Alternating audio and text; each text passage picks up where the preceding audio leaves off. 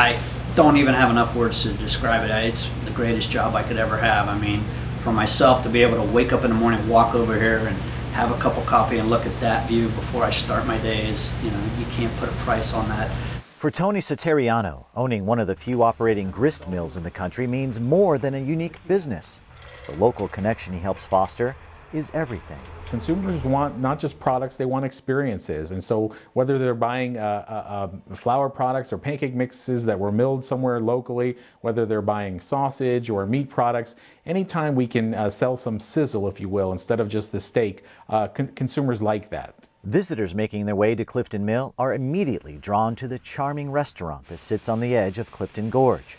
Monster-sized pancakes are made from the flour ground on the mill just a few feet away. The sausage hails from a local butcher, and buffalo is also a local favorite. There has never been a day out of 16 years that I've ever dreaded coming to work. Every year there's several different families that'll come to me and they'll tell me, oh, I started coming out here when I was a kid and now I'm bringing my grandkids out here. So it just reminds me every day of how important it is to keep something this historic still going. Besides the lure of the restaurant, the beautiful view of the mill from the covered bridge, there is even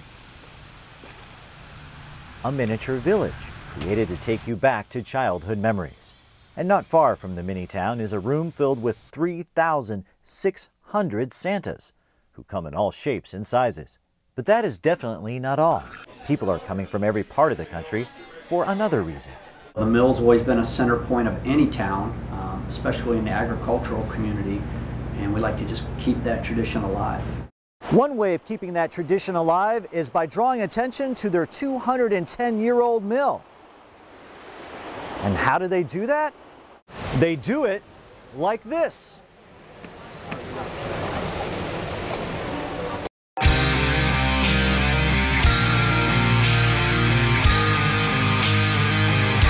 Every night I get to smile and meet people who say, hey, we've been coming here for years and now our kids are here and our grandkids are here, and you know, and you're part of our scrapbook and you're part of this and you're part of that, and it's just amazing to know that you're a part of all that with all these different families.